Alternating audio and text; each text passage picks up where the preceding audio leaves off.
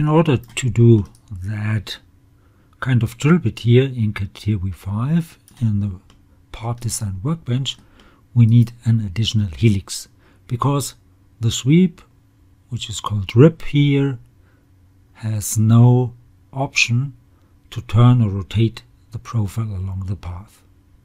So let's hide this body here and show the curves. So I've got a circle with a diameter of 20 millimeters, then that trapeze shaped profile here. That length might be 16 millimeters, this might be 2 millimeters, the angle is maybe 40 degrees, and of course it's symmetric here to that axis. And this helix here has a pitch of 100 millimeter and rotates one around the z-axis, so it has one turn. So let's start with our rip command.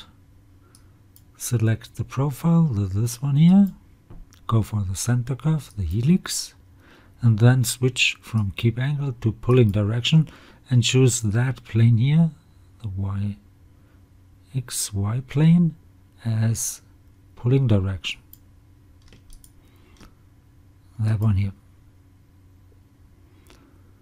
And confirm. Great.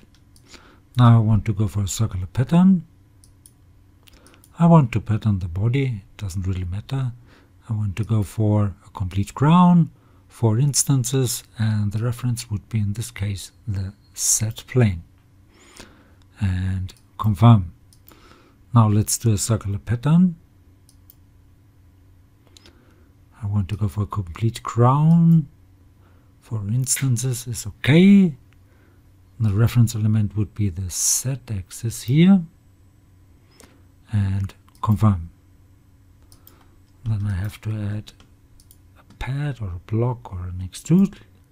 With that sketch here, it should go up 100 millimeter and okay. And I'm done. So I hope this was helpful. Hope you liked it. If you did like it, please give it a like or leave a comment. If you want to see more, please give it a like or leave a comment. Please subscribe to my YouTube channel, that would really help. You could follow me all